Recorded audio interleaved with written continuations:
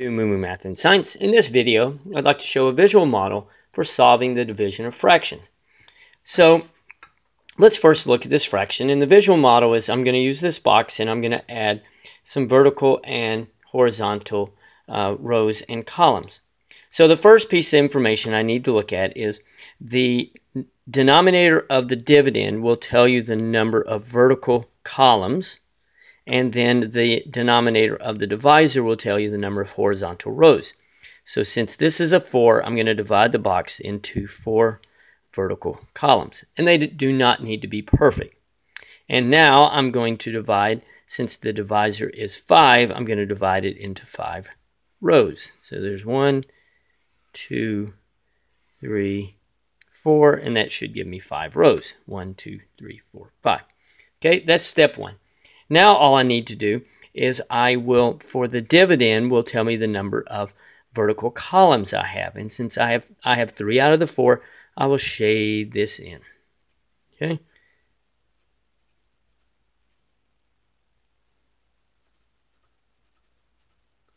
Okay, and now for the divisor, I will circle the number of columns, number of rows. So I have 4 out of the 5, so I will circle 4 out of the 5. So I will go down and circle 4 out of 5.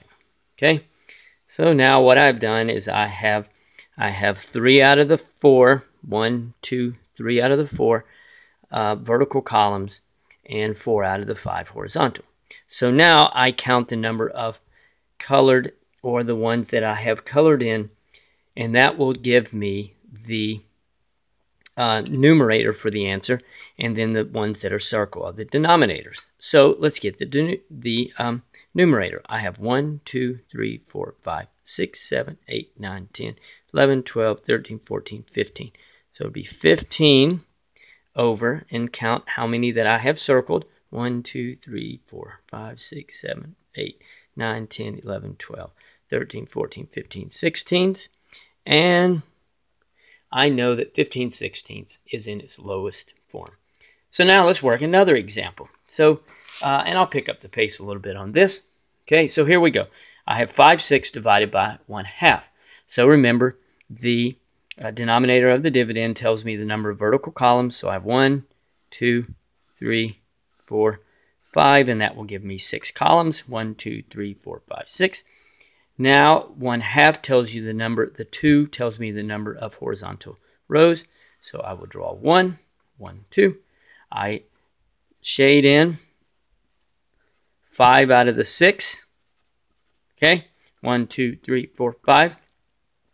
And I circle 1 of the 2. And now I start counting. So now for the denominator, for the numerator, I have 1, 2, 3, 4, 5, 6, 7, 8, 9, 10. And now for the denominator, I have 1, 2, 3, 4, 5, 6.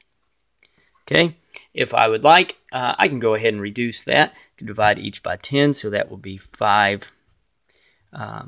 Divide each one by 2. I hope I said that. And 2 goes into 6 3 times.